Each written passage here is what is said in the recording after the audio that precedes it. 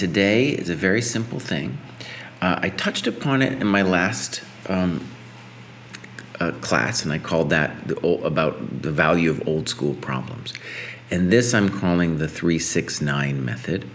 And this was actually something that my coach created kind of to help me, but I think is a very universal thing. And that is, he felt that my thinking over the board was not as focused as it could be, and that I needed to structure my thinking and not think forever in particular. And the unstructured thinking kind of led me into situations where I was thinking forever. And then a crime that happens, and I'm sure everybody out there has had this happen to them, is you start spinning your wheels and then your clock runs down, and then it's the clock that's ultimately the big problem. That's where you're going to get in big trouble later in the game. Okay, so what I'm going to do, this is the way the game's going to work. I'm going to show a position, okay? And what 3-6-9 means is that at 3 minutes, 6 minutes, and 9 minutes, what I want you to do is write down in chat what your opinion is. Now, this opinion will be addressed to the question. Often the question will take the form of who is better and why and what should they do, okay? And in general, the person, let's say if it's black to move, I'll put black at the bottom. You know, who's ever at the bottom will be to move. Now, before we start, the first one you might find confusing. You could consider it a test run. But very simple is I want you to try to structure your thoughts so that you do have an answer at 3 minutes, that you do have another answer at 6 minutes, and that your final answer will come at 9 minutes. If imagine you're playing a game 90 plus 30, something like that. 9 minutes is really the upper limit of time that you have to make any one given move. These positions, please don't think of them as like tactical problems. Think of them as just game positions. Tactics are always involved, but also positional considerations. You're probably trained to do tactics such as white to play and win. That's not what we're doing. We are truly trying to find the best move in situations, in the situations I'm going to give you. Now, one more thing I want to say about my current self is I'm a little sick today, and I'm hoping that that will prevent me from speaking. Okay, I'm hoping that my sickness will enable this exercise to, go to its fullest, which is when you're thinking, I should shut up. For the most part, it's very hard for me to shut up. And then I will call time at 3 minutes, 6 minutes, 9 minutes. I really want you to try to write down in the chat what your answers are. Okay, so again, we're about to start. I'm going to show a position, and then at 3 minutes, I'm going to say 3 minutes. At 6 minutes, I'm going to say 6 minutes. And at 9 minutes, I'm going to say 9 minutes. And then when that happens, I just want you to write your answer. It doesn't have to be correct. It doesn't have to be perfect. And then after all that is done, after the 9 minutes over, we'll talk about it. I'll invite people to chat, say their opinion about the position. There might be more than one right answer. And, might be some interesting positions as well. Okay, so here we go. This is going to be a simple question, all right? And it's going to be, should white take on e5? All right, so I'm going to give a little arrow. Should white take on e5? And I'm going to give you guys a little bit of a grace period. I'm going to call this, we're starting at 8:06, 8 o'clock Eastern time, that is, so 6 past the hour. Maybe I'll just say 6 right now. So you have 3 minutes to consider knight takes e5. And then I would like you to reconsider if you feel like you have the answer, okay? And you have the full 9 minutes.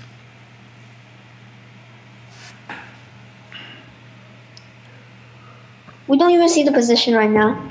Oh, how is that? Oh, you guys, thank you so much. See, this is why I'm not an expert. I thought I had everything under control, but I can do this. Thank you very much for saying that. That was a terrible thing. All right, let's start this again. Do you guys see the position now? Okay, great. So we're going to start it from here. Let's call it 7 minutes past the hour. Thank you again for fixing my little situation there. Okay. Should white play knight takes e5?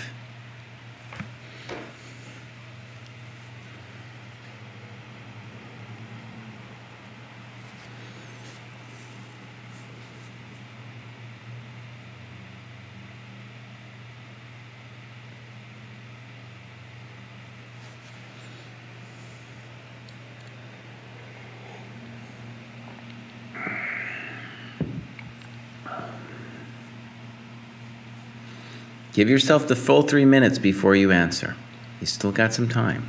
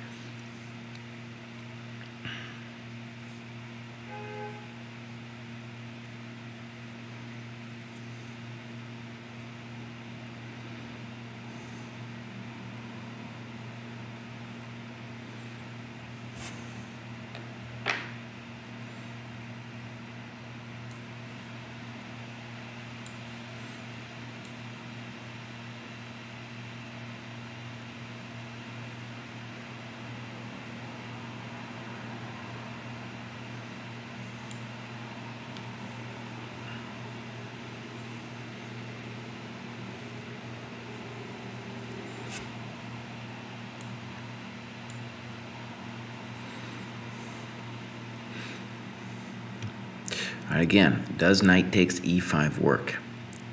In just a second, I'm going to ask for your 3-minute answers.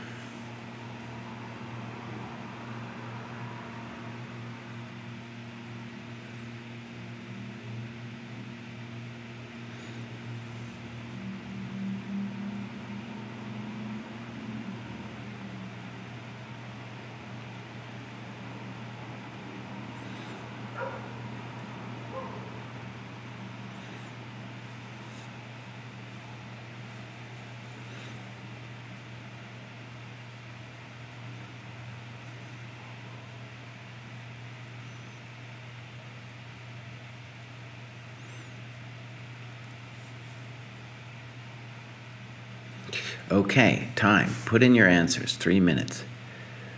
Should white play knight takes e5?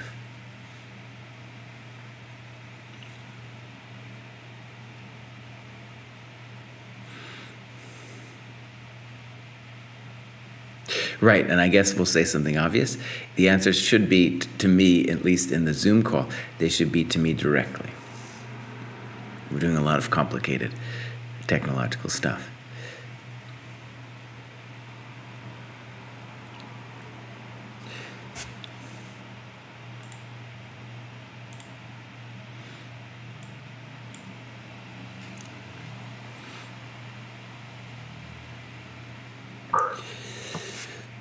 All right, some people have just joined us.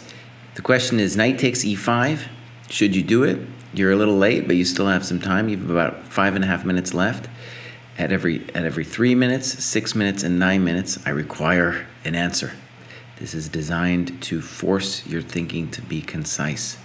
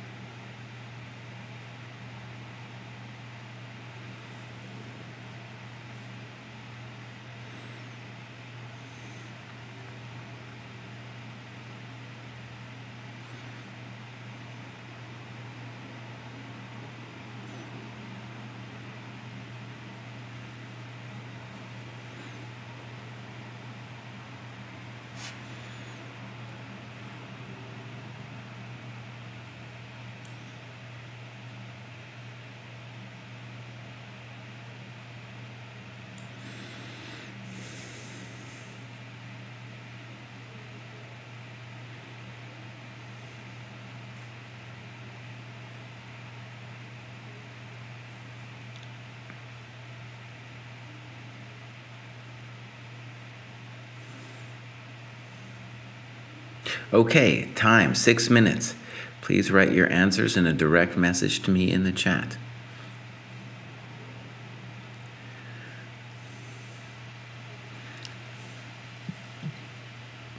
And then give yourself a moment now to reconsider whatever opinion you had. Reconsider the knight takes e5.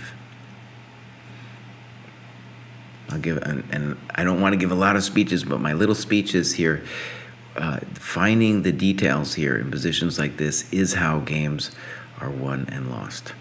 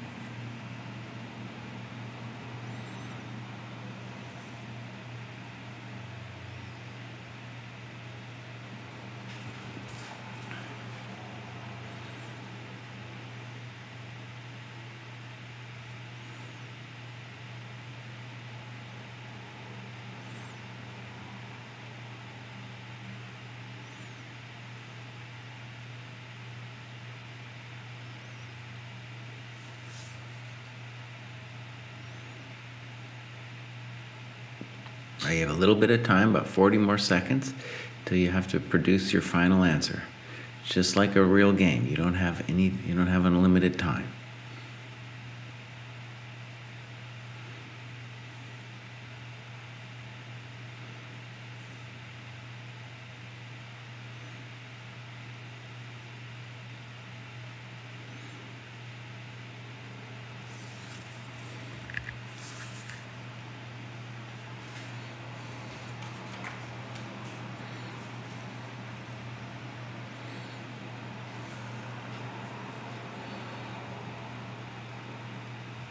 Okay, so we'll call it there, and please put in your answer.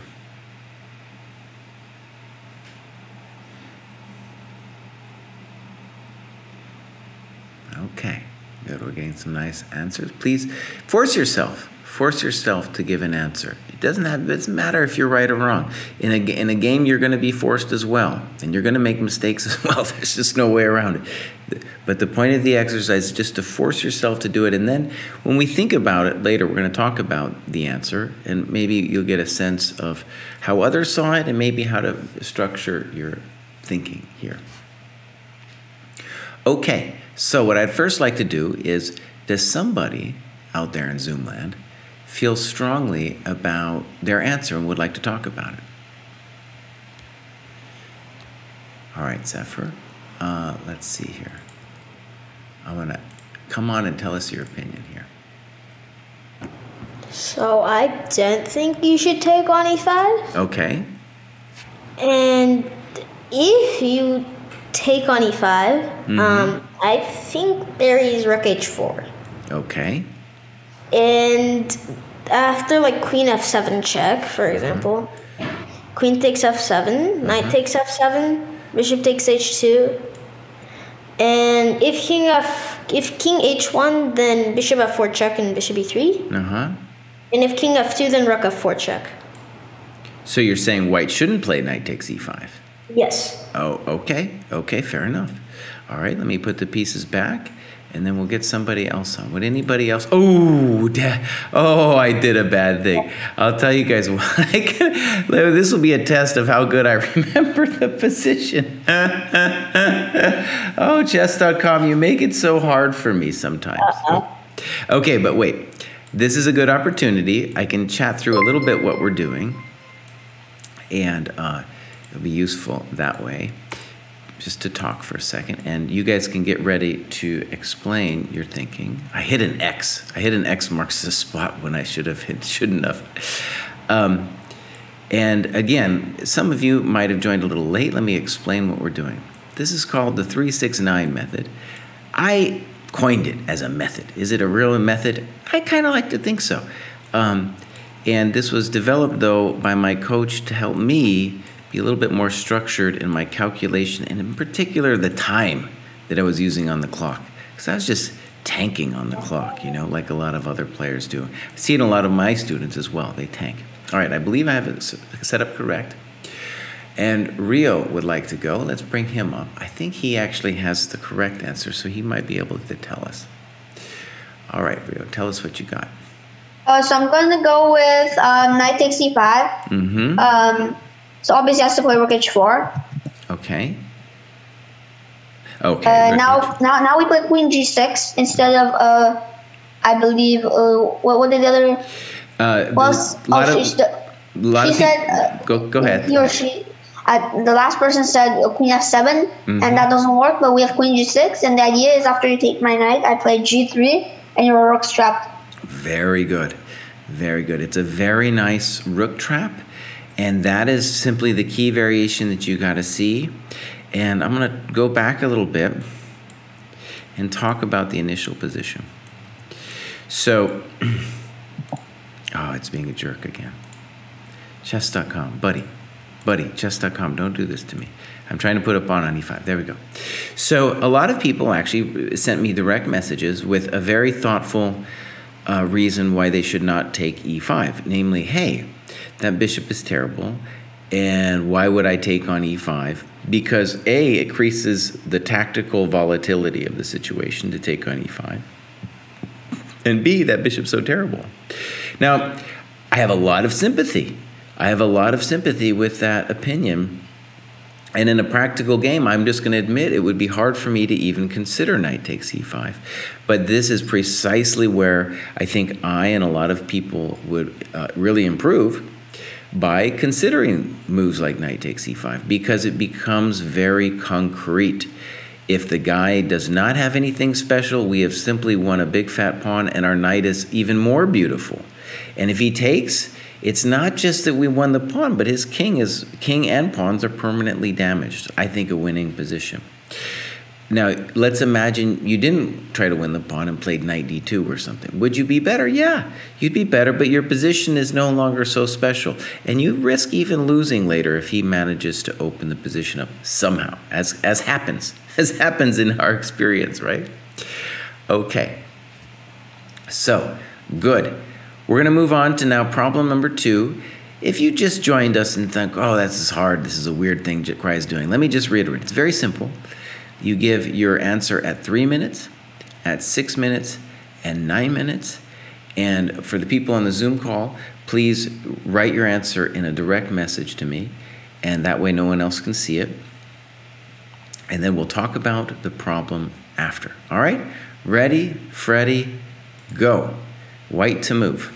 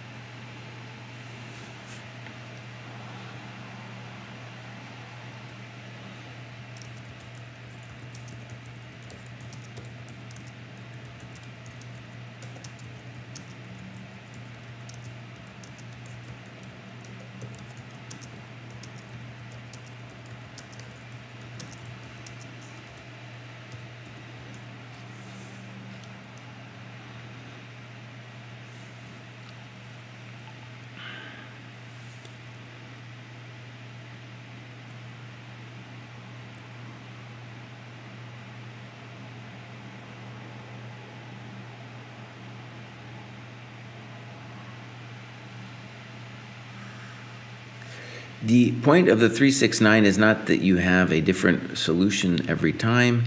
The point is that you try to improve your thinking after 3 minutes, 6 minutes, and 9 minutes, but that you force yourself to say out loud what your answer is at 3 and 6 in addition to 9, to be clear and to have that as a metronome in your mind about what is going on in the position. Just white to move. What should white do? These are not like necessarily white to move and win or anything like that. This is just positions taken from games. Doesn't mean you might even be still worse, but you're still trying to find the best move in the evaluation. All right, we're coming up on 3 minutes. All right, so please put your 3-minute answer into the chat.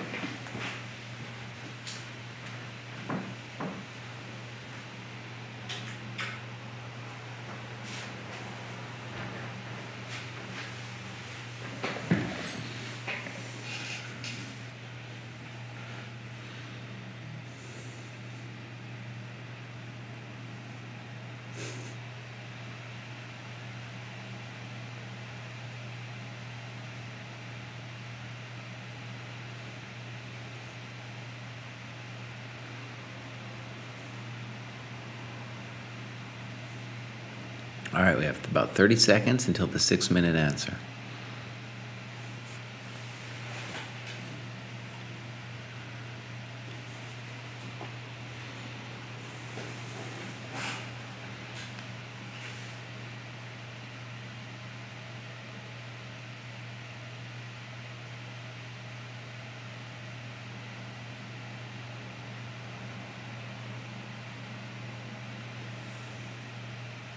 All right, please put in your 6-minute answer.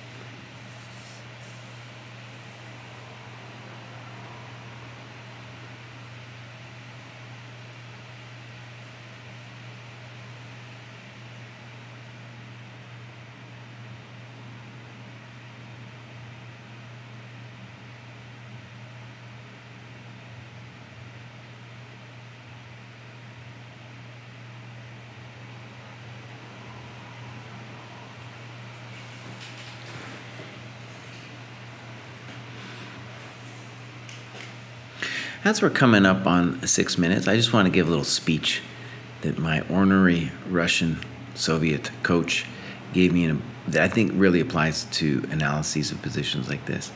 A lot of times you'll fixate on a move and you'll try to spend all your time trying to justify that move. You know, the same way people have opinions about politics or whatever, and they spin their wheels over and over, trying to prove their opinion. And sometimes they're right, and sometimes it's fun to try to prove your opinion. But what you want to do is really try to open your eyes about what's going on, especially in a position like this, where clearly the game, there's going to be some decisive moves played by both sides in a position like this. And that's when you really want to give yourself a little bit of extra time. Give yourself the 9 minutes to get there. All right, that's the speech. 6 minute is coming up.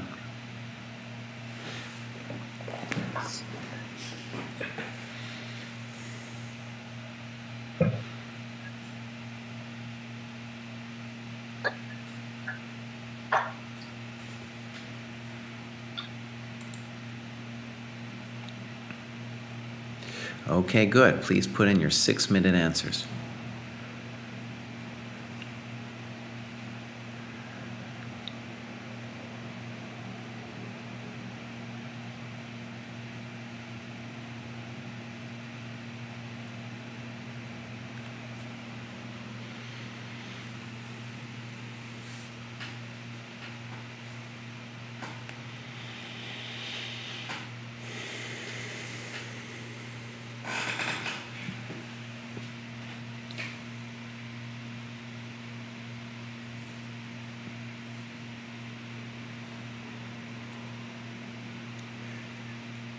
I wonder if I got my timing all mixed up, huh?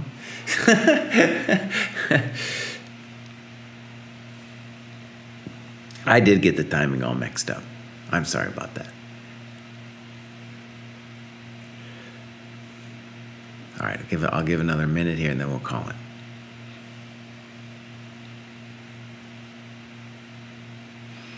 I gave extra time.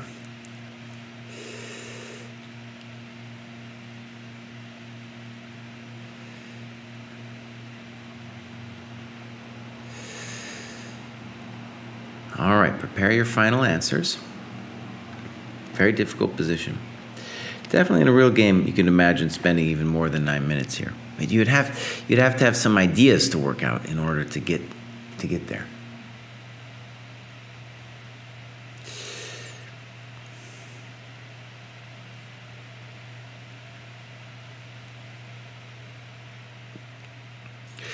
All right, please put in your final answers, and then we'll talk about it a little bit.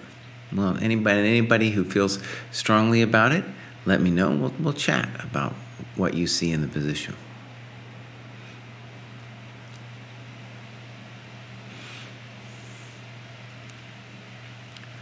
Who has strong feelings about this?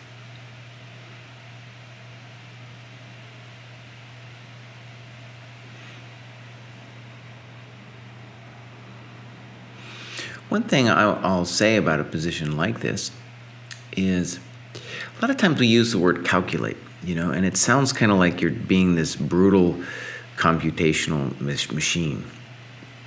And in a position like this, really, you're not necessarily wanting to look at everything, You really are trying to focus in on mate. So I think one of the interesting things is, and I saw this in the both the Zoom and the Twitch stream chat, is that people who got the right move got it kind of quickly, actually. And those that didn't see it at all. So let's see. There was several correct answers in here. Would anyone like in the chat to explain? In the Zoom chat.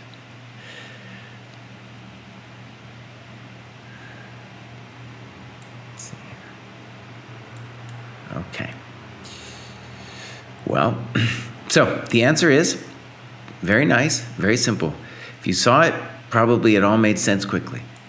Knight takes c6. It's a major bummer. because if knight takes, we have king d2. Excuse me. If knight takes bishop, we have king d2.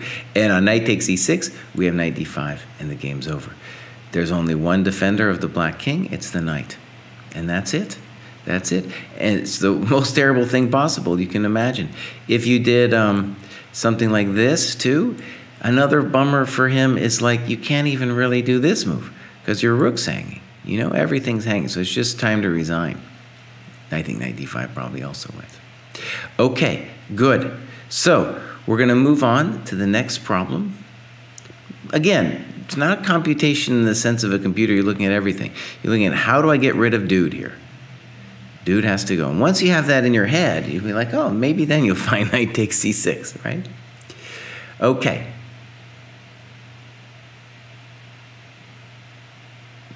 Okay, here we go. Next one, and chess.com I think is going to force me to flip the board because it never stays flipped. So again, it's going to be 3 minutes, 6 minutes, and 9 minutes. Not every problem is tactical. Not everyone is white to move or black to move and win. It's simply a game situation, just like you will have in your own games. Here we go. And I do have to flip it. This is black to move. And we're calling it at 35-30. So, oh, gosh. And there's 3 moves that I want you to consider, not all of them. Should we play f6, f5, or bishop f5? Those are our options.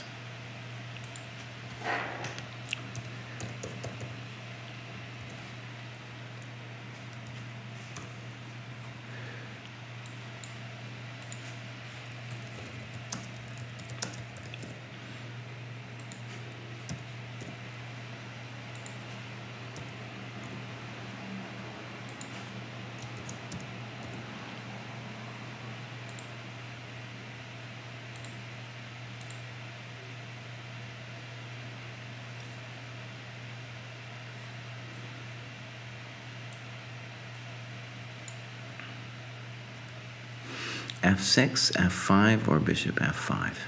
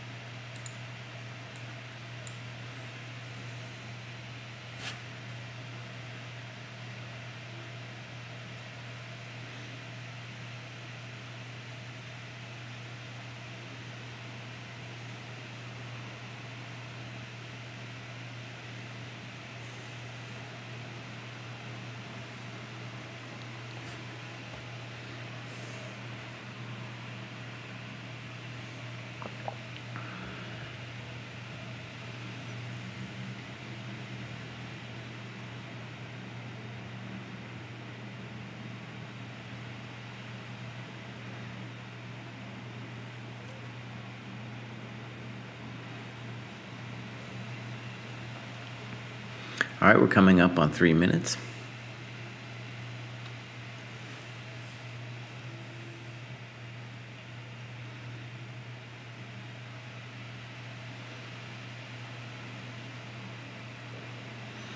All right, we're at 3 minutes. Put in your answer in the chat.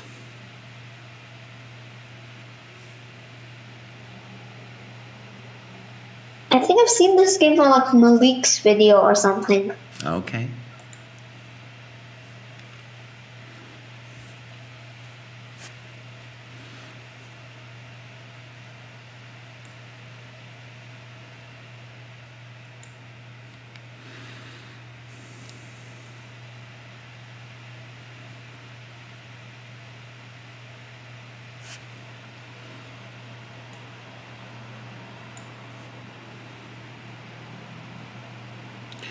For those of you just joining us, what's going on is we're doing a thing called the 3-6-9 method, and I show a position. We're now at about minute 4 or so into this, and the idea is that you have to give your opinion at 3 minutes, 6 minutes, and 9 minutes, and the intention is to force yourself to think in a structured way about what's going on without being wishy-washy or dilly-dally in your thoughts.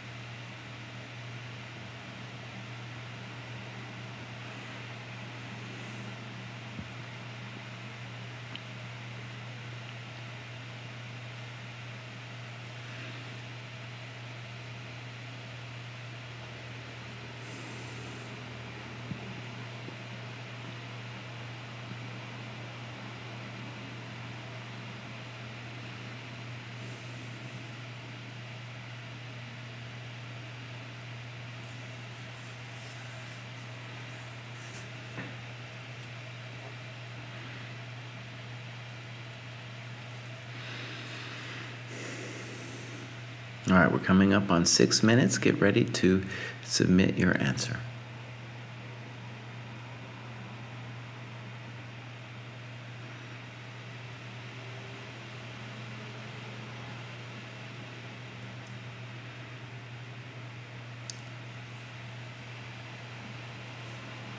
Okay, 6 minutes. Please submit your answer.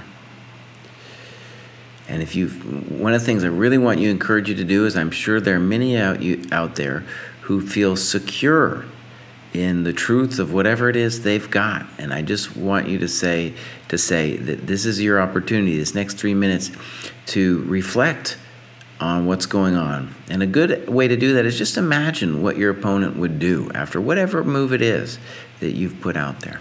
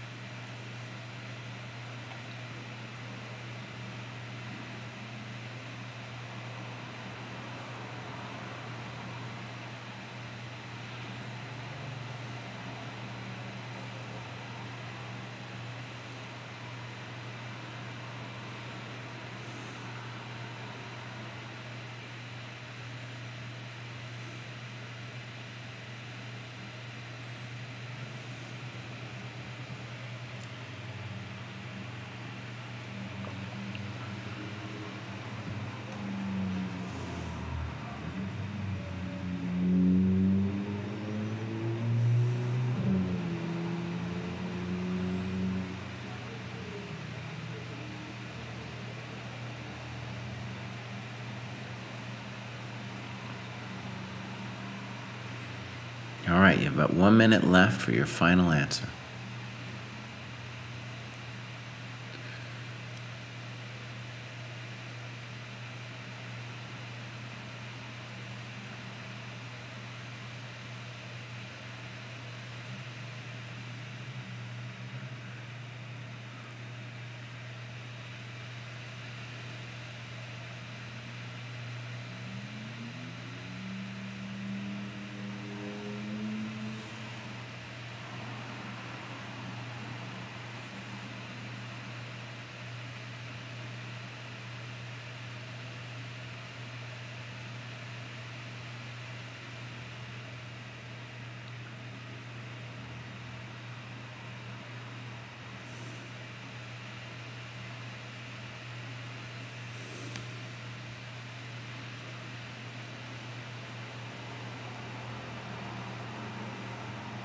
Okay, please write your final answer in the chat.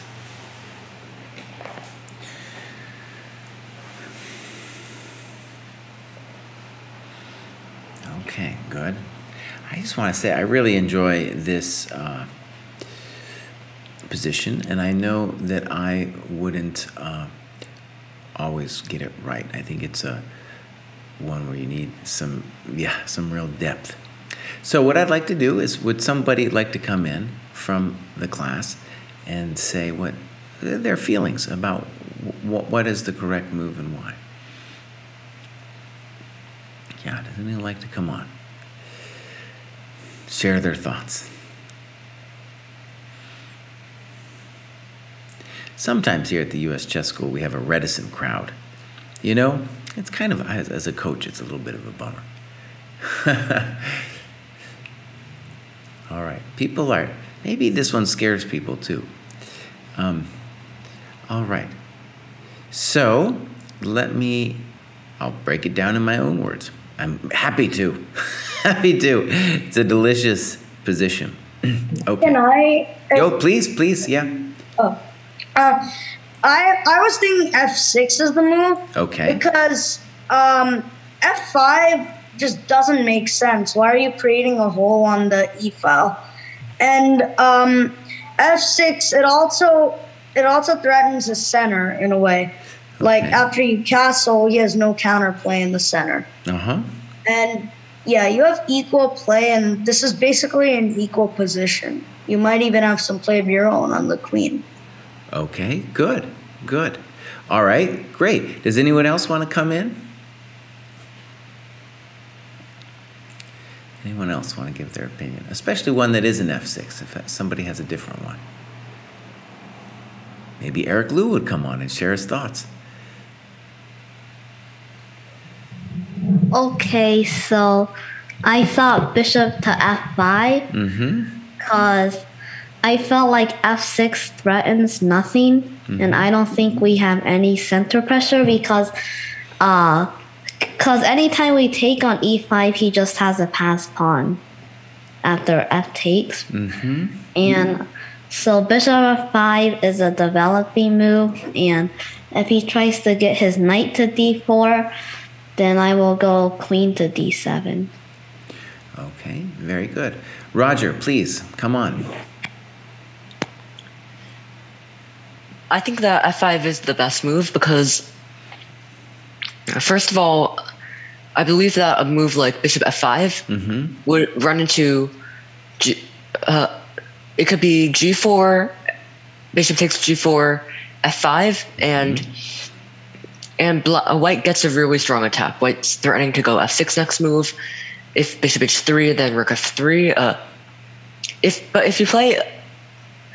play f6, then I don't really see how you're going to start the counter attack, and I also don't understand why. I think white would just play f5, and so although the move f5 it seems to weaken the bishop, but it shuts down all of white's kingside play. Like for example, if you play g4, I can just ignore you. Okay. Black can play bishop e6 and then threaten to play c5. Okay, good. So great. I'm really happy with those responses. We had the perspective of 3 people, different opinions. And I'll say you did this on the Twitch. I did a little poll, and it was basically no one said f6. I think some people in the chat came around to f6 a little later. Okay, so let's talk about it. First, let me just describe the dynamics. I always think it's good to just start your thinking with just like asking yourself what's going on. Okay, so this is the basic way I would say it, is that from white's perspective, let's flip the board for a second. From white's perspective, I would say we're up 2 tempi because we've got 1 extra piece developed and we're castled.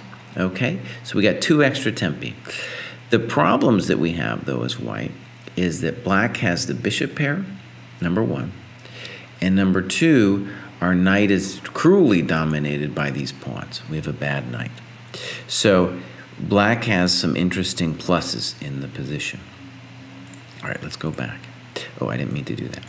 So The first thing to observe is that if white is going to get something out of this position, he needs to start a fire now. He needs to start a fire now, and he gets to start that fire after bishop f5, and Roger correctly said g4. At this point, white will achieve his attack, whether you play bishop c2 f5 or you play bishop g4 f5. White has got his attack, and it is very dangerous for black. Okay, so bishop f5 is then out, and I assume a lot of people saw that. So then f5, and I can imagine myself making this move. It's actually a bad move, and let me just say, and especially in the heat of battle, right? And you're just trying to stop what your opponent's doing, and you're scared. I'm speaking for myself here. I know I've been in these situations, and you're just like, okay, f5 is going to stop his garbage on the king side, right? Now, the little tingling sensation in the back of your mind should be, well, what about my bishops? What about my poor bishops? And this actually was played in a high-level GM game from back, I think, 1970s. And then white played a5, good move, castles, b4, bishop e6, knight a4. And now white is better because he's got a great grip on the blockade squares, and our bishop on e6, our bishop on e6 is simply a poor piece. So I would say, you got to say either white's a little bit better or clearly better in this position. All right, so let's go back.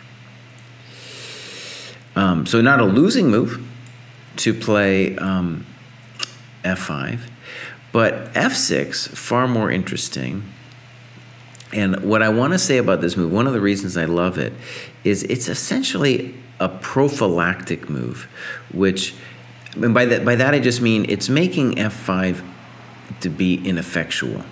Because whenever you play f5, then I'll take. So for example, f5, snip, snip, castles, and I've got all the advantages in the position. And remember, this knight on c3 continues to be bad. I've opened the position, and if I need to, I can play bishop f6 or bishop d6 next move. So a very elegant positional example, I feel. And again, one that I'm not sure I would always get right. It would have to be, that's real class to play f6, especially in a game situation.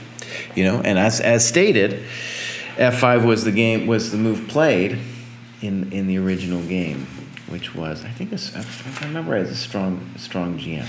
Okay, good. So let's try to get one more in here. Actually, I'll tell you who that was.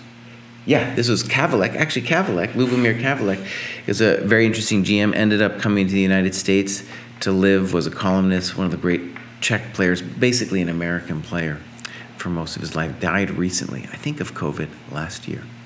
Okay, so let's do another one. We might go a little bit over our hour limit, but that's okay. So I'm going to flip the board, and this is black to play. All right, and let's start it here. We're going to say at 53 minutes past the hour. All right. Very difficult. And the question is simply, black is winning, equal, or better. Okay? And of course, we want you to have a move for black as well.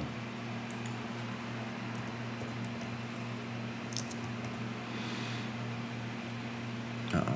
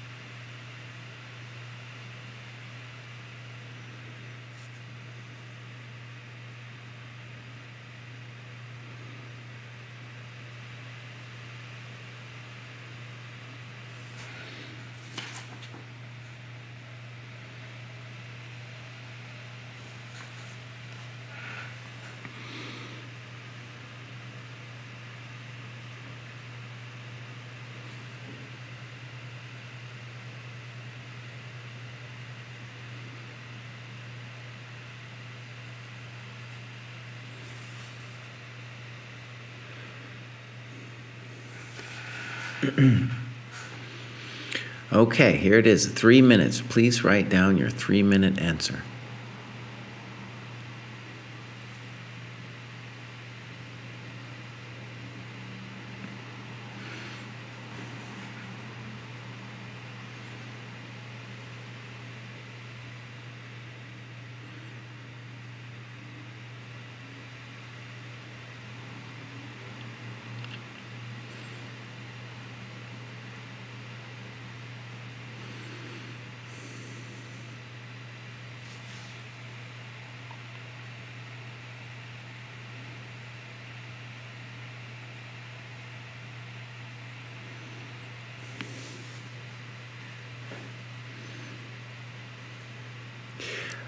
When I say 3-minute answer, that is both the move that you think is correct and the evaluation.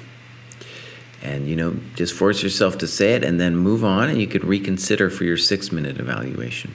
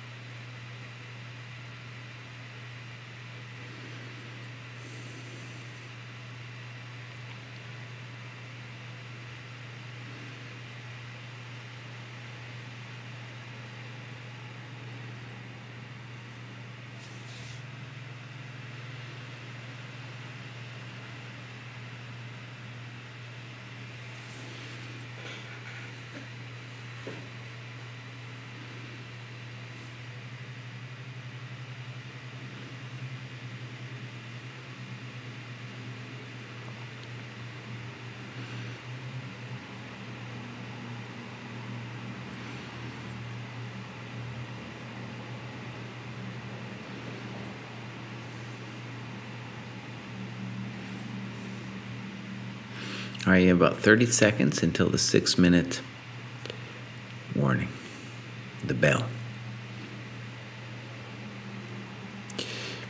Please try to say what you think Black's best move is and the evaluation of the position.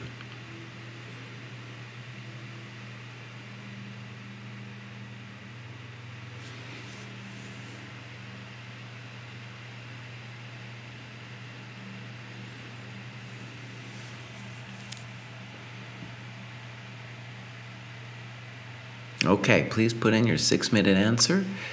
And then my speech is, give yourself time to reflect on what's going on.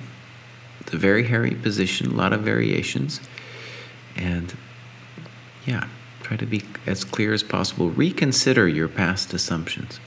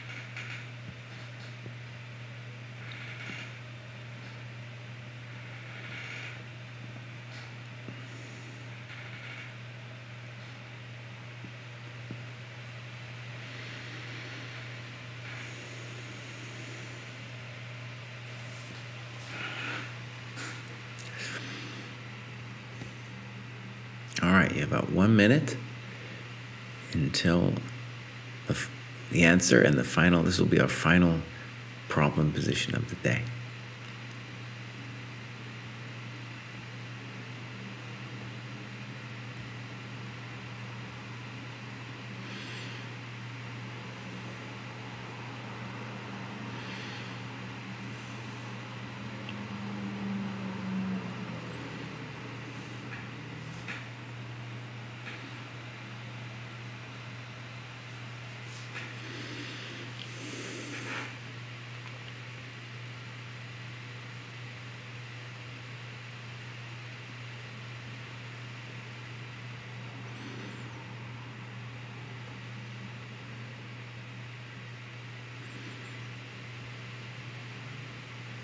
All right, please put in your final answers, and then if you wish to speak about it, I'll call you in and we will chat about what you see is happening and your evaluation.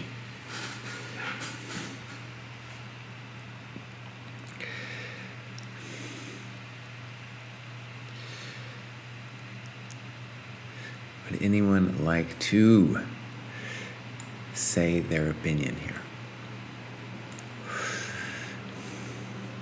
People are a little reticent.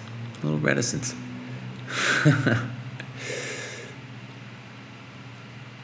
lot of different answers. Can I say mine? Please, go ahead. I was thinking about rook to d1 check. Mm-hmm. Okay. If he goes king to h2, I was actually thinking about the move f5.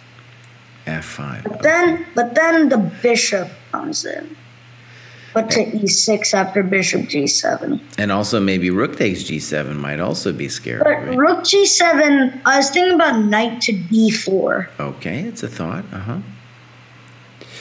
Which blocks the bishop's diagonal, protecting the rook, and you attack the knight still. Mm-hmm. Okay. And what is your sense in that position? What? What is your sense of the evaluation of that position? After rook g7, I think that it's equal to black is better. And what do you think about rook d1, king h2, f5, bishop g7? What do you think about that position? Yeah, that is something which I missed. Because the scary thing there too is, like, we gotta say these bishops are scary. They're coming in because it's check and then mate. Oh no! Very scary business. Very scary business. So I think knight d4 actually. So instead of f5, knight d4. Okay, no, that's an interesting thought. Okay. All right, let me pull some other people in. And anybody else like to go? Roger, you want to come in here? I could say, but I'm not really sure because Okay. I think that f5. I said that I think it's forced. But so after bishop takes d4, right? Then I think if you take out with the knight, then white plays like rook h4. F takes e4, rook takes e4. Let's say rook d8, and then bishop e6. And I think that white's position is more active, and the bishop is better than the knight. Okay. And so I think. So you'd say in that final position, white's better. Yeah, but if you play f5, but if I play f5, then bishop takes d4, I would take on g4. Then white is pretty much forced to play bishop c3. Okay, good. And in order to stop, in order to avoid losing the piece, I think you need to play rook d8. And then after bishop e6, gh3, I think it's around equal. Okay, good. That was a very considered opinion. Okay, good. This one's a good one. All right, so Let me just say, one of the things I like about these problems is, this is complicated. And this is the way, to me, my experience of chess is it's not usually some, black to move and win situation. Because you don't even know if maybe it's to win, maybe it's to draw, maybe it's just to get a slightly worse position. We don't know. Okay, so this one I want to say you really have to dig deep and think about what's going on in a very concrete way. And one of the things that's interesting to me about what Roger said is a lot of just evaluation factors. Now, I think rook d1, king h2 is going to lose. And one of the things I want you to see is just the bishops are too strong at that point. They're just way too strong. For example, rook d1, king h2, knight d4. And now we have at least, two moves with the knight that look scary. Knight g5, knight c5. It looks terrible. It really looks terrible. We're hitting this poor knight. And the pieces, especially the bishops, just need a little bit of looseness to open up in white and black's camp for him to be much, much better. Now, one of the things I will say it was a prejudice I had in this position was I love these positions where you give a rook for 2 pieces and a pawn in the later phases of the game. But it's got to be said that the bishops, oh man, they're their own beast. They're their own beast, and we got to be really careful. So Roger is correct that we can't play something like rook d1. We got to play f5. And then on bishop d4, I think he's wrong about the assessment, okay? Because on fg, the bishops are too strong. They're just way too strong. And the king will continue to be under attack, the black king. Yeah, it's a good example because I think if, let's say the bishop on c3 were a knight, well, then I would really believe in black's position. But that bishop on c3 is just too much. It's too much. So the correct answer is to say let's put it back here. So f5 on the first move, bishop d4, knight d4, rook h4, exactly as Roger said. So Roger got the variation correct. And now g6. And the only thing I think that black needs to calculate is just that the rook, white's rook, can't get into e7. I think that's the only real threat we have. Otherwise, we're going to be gaining time quickly, and the white king is a little bit out. Our knight is beautiful. So we might want to calculate this. But there's no rook e7 here because of knight f5. Right? So here we're doing fine. So, yeah, a very interesting problem. And problem like this, I think whether you're a super GM or whatever, you're going to have to really think hard and do what the psychologists call level 2 thinking, right?